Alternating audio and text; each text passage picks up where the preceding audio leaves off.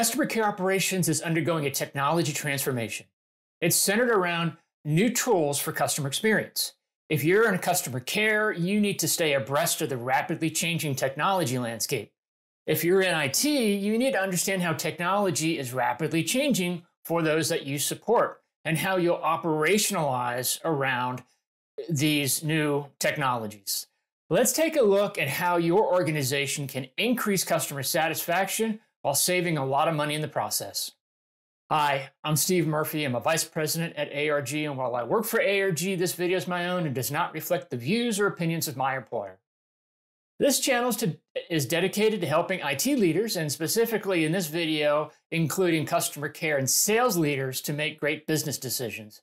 We're going to talk about the rapidly changing service delivery opportunities presented by intelligent voice assistants. Been in this business long enough, I have a hard time adjusting from interactive to intelligent. So we're talking about intelligent voice assistants, or IVAs. But before I get to pontificating, I'd like to relate an experience I had with a provider just very recently. Last week, my home internet went out. This happened on the morning of Christmas Eve, which also happened to be a Saturday. I had family who had traveled to stay with us, so this was more than just a slight inconvenience. Now, I get up early, so I discovered the outage around 6 a.m. I reset and power cycled my router. Nothing changed. And I checked the fiber termination box in my garage, and bingo, no lights. The box was completely dark. So I spent some time troubleshooting the device, but could not get it to power up. I was dead. My home was dead in the water in terms of internet. So on my phone, I go to the provider's website and look up the support options. It being a Saturday, phone support was not available until 8 a.m. Chat support, however, was available. So I went through their process, which included a virtual test of my service using my account information. I thought that was pretty slick the first time I did it. The virtual test takes several minutes, and once that virtual test was completed and they verified I was not okay, they allowed me to enter the queue for the chat with an agent. Minimum wait time, 27 minutes, according to their system. So I wait. The message on the chat window in my phone said, "Do not close this chat window or you'll be kicked out of the queue." So I get that after my phone went to sleep about 10 times and I panicked that I'd been bumped out, I changed the setting on my phone so it wouldn't go to sleep. And I continued to wait. I'm not exactly sure how long I waited that first time, but maybe it was over 15 minutes. And I suddenly get a message on my phone that said something to the effect of, "Thank you for contacting XYZ. We hope you're satisfied with our service today. Have a great day." I was like, what? I'd been kicked out after waiting in the queue quite a while. So I start the chat process again. Put in my account information, wait for the remote test to run, and re-enter the queue. Estimated wait time now is 37 minutes. Super frustrated, and I check the time so I can keep track of it this time. Exactly 20 minutes later, I get the same, "Thank you for contacting XYZ. We hope you're satisfied with our service today. Have a great day." You've got to be kidding me. I try a third time, and yet again, right at 20 minutes, I'm kicked out of the chat queue again. It seemed as though they were deleting chat sessions after 20 minutes of wait time, even though their wait time was longer than 20 minutes. I don't know where this logic comes from, but I was furious, and now I'm an hour and a half into the process, and I've gotten nowhere closer to fixing my issue. Well, to continue my saga, it's almost 8 a.m. now when the call center opens, and I actually get distracted and call a few minutes past 8. I was hoping to be first in line. Maybe I call in at 8:05, something like that. I put in my account information, wait a few minutes while they run their test again, and I get placed into the call queue. Minimum hold time in excess of 1 hour. Man, my blood was boiling at this point.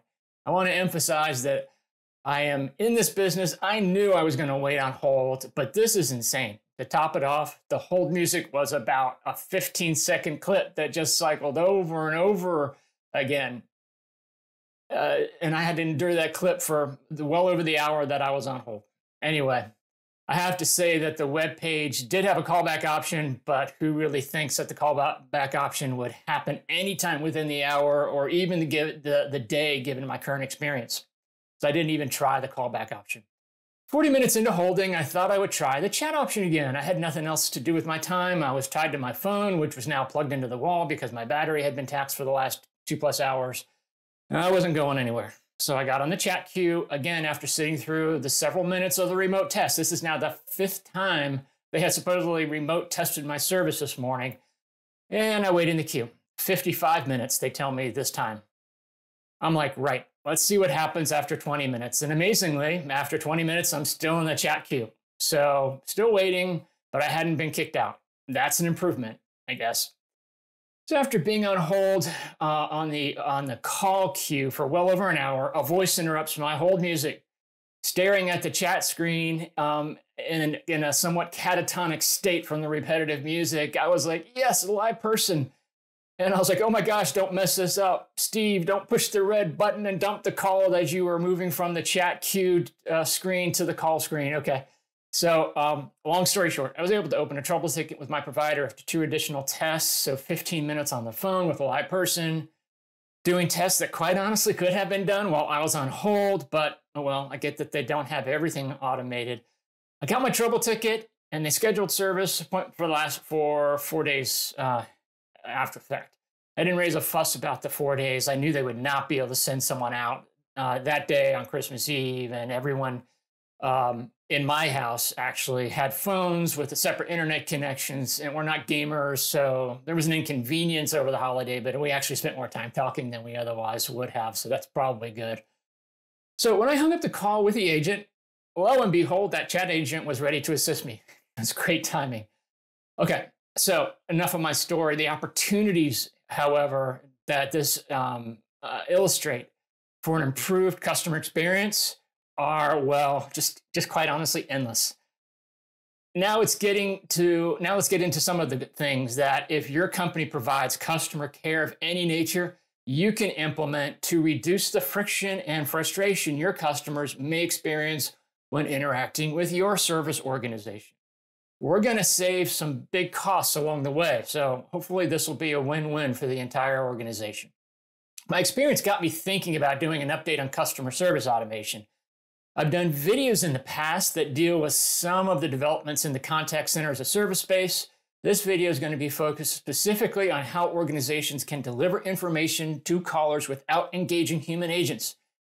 It's the waiting for a human agent that causes the most frustration for your customers. If we can automate some of the live agent interactions, we can reserve your live agent resources for the situation where automation simply isn't possible. Our objective here is to work on offloading the informational requests to an automated platform. Things like requests for product information, location addresses, store hours, or things that might require some systems integration, such as order status, balance inquiries, reorders, password changes, appointments, reservations, etc.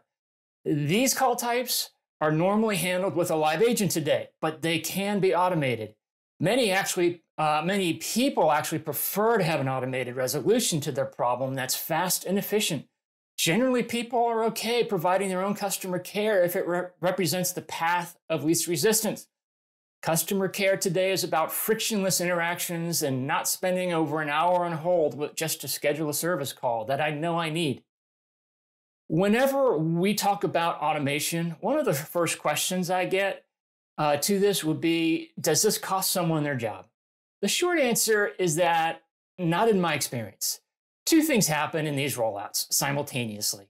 First is that the customer support staffing typically has a pretty high natural turnover rate or attrition rate. So there's natural attrition that we can expect when introducing automation. Second is that the automation is rolled out over time, and these gradual rollouts allow for the natural attrition to cover the staff reductions we do hope to see, yielding targeted cost savings. So in the long run, these automation projects generally do not result in an active headcount reduction activity like a layoff, but it will result in reduced headcount over time. You just stop replacing the people that are naturally leaving your organization. I'll also mention one other element that eases the overall staffing concern is that the IVA will create jobs in your organization. IVAs are very user-friendly, but they do require some staff time for maintenance and upkeep. So some of your staff, especially some of your more experienced staff, might get the opportunity to help design and continue to manage that IVA based upon their deep experience with your systems and the human interactions that are required by your organization. So we expect the IVA to reduce the need for human agents, but not replace human agents entirely. AI needs to come a long way before it can replace some of the compassion, empathy, and care we humans express for one another. We expect efficiencies in human labor, but this is not a replacement strategy. From a solution perspective, many people immediately leap to conversational AI when we talk about contact center automation. Conversational AI is certainly a goal, but it's proven to be difficult to implement effectively. The ability for a computer to seamlessly interact with a caller is still something of a pipe dream. We believe it will come, but the resources required to establish and then provide the care and feeding of an effective conversational AI are not yet feasible. What's more practical, for the contact center at least, are applications that are referred to as intelligent virtual agents, or IVAs. IVAs are speech-enabled bots that intelligently interact with callers and chatters, for that matter, without engaging in a full-blown back-and-forth conversation. IVAs are automated response platforms with a little or a lot of capabilities built into them depending upon the need of the client. Importantly, they're front-ended with natural language processing capabilities so they can hear and process natural speak of your callers, but the IVA response to the speech is more scripted. We'll let the caller use their words, but return something of a canned response when the IVA platform has confirmed that such a response is appropriate. These responses are usually fully scripted rather than created on the fly as you would expect a conversational AI platform to deliver. This scripting provides your organization with full control of the experience and the outcomes for the caller. Let's think of a simple example. Say I owned a pizza shop. My online ordering capabilities were on point. People love using our web interface, and many clients have established accounts that have their favorite pizzas stored, making reordering a breeze. Weekend orders are strong through the online platform, but weekday online orders fall off, and we take significantly more orders over the phone during the work week. Hold times can grow to over 7 minutes with our relatively small contact center, if you will, people taking these calls. But abandonment becomes a big issue. Abandonment increases if hold times are over just 2 minutes. Why is this happening? Well, we surmise that during the work week, people are commuting home or on their kids' practice fields with limited ability to navigate, sign in, and place an order online. So we want to make it easier for our customers to place orders over the phone. Well, we could add more staff to the peak 2 hours where orders are coming in fast and furious, but throwing bodies at the solution isn't necessarily what we want to do. In fact, we've calculated that the cost of taking an order over the phone versus the cost of our web ordering, and we've discovered that live person answers might cost a full $1.50 US more than automated orders. That's about 8% of gross revenue and about 25% of net margin that we lose by answering the phone for an order versus providing an automated option. Now, I won't go through the hypothetical IVA for our local pizza shop in detail, but you can imagine that when a call is received, we could compare that call to a database of phone numbers and know who's calling right away. If the account has saved their credit card with our credit card processor, we might have some authentication process, either a PIN or better, like a voice biometric authentication process to ensure the caller and register the caller with their account. We can ask them if they would like to place their usual order, and if so, great, we're done. If not, we can go through a pre-scripted menu for them to build their own custom order. It's not that complicated. And customers love the convenience. They don't have to change how they reach out. We handle their phone orders without any hold time. Weekday orders increase and overall margins go up as well. The platform generates a positive ROI right out of the gate. Now, this example is pretty simple from an IVA platform perspective. The back end of actually placing orders and interfacing with payment and payment card processors is more complex. Most customer care organizations have low-hanging fruit.